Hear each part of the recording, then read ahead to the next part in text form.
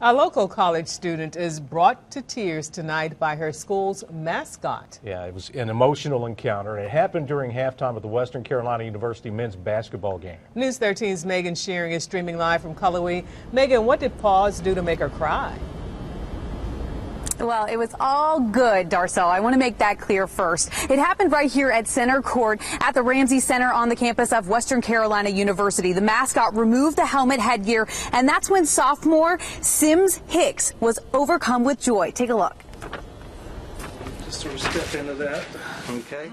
It takes a special individual to put on a mascot suit. I have a better appreciation, that's for sure. And Thursday night, it was this American hero who was stepping into a costume. Did you ever think you'd ever? Oh my goodness, no. Major Jimmy Hicks of the United States Marine Corps is home from his deployment in Afghanistan. So what better way to celebrate than with family? Are you nervous at all? I am. Very nervous. So slide this in. But there's one person that doesn't know he's back. His daughter Simms Hicks, a sophomore at Western Carolina. To pull off the ultimate surprise, she was asked to present the American flag her dad gave the university at the Catamounts home basketball game. With her dad dressed as Paws, she never expected the halftime ceremony to go a little something like this. 6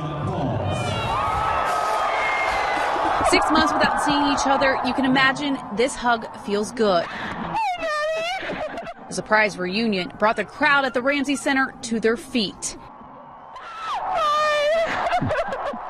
It's a moment everyone will remember, and something Major Hicks and Simms will cherish forever. You always have these visions in your head that maybe he'd run out. You always see the basketball games where the parents get home and they run out from them, you know, from the back or whatever, but I never suspected him to actually be Paws, but it's probably a dream for him come true.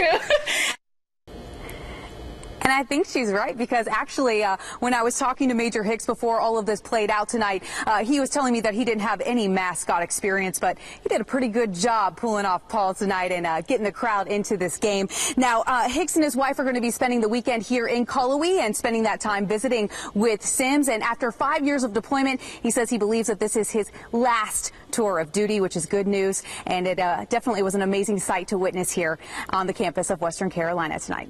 Reporting in Cullowhee, Megan Shearing, News 13.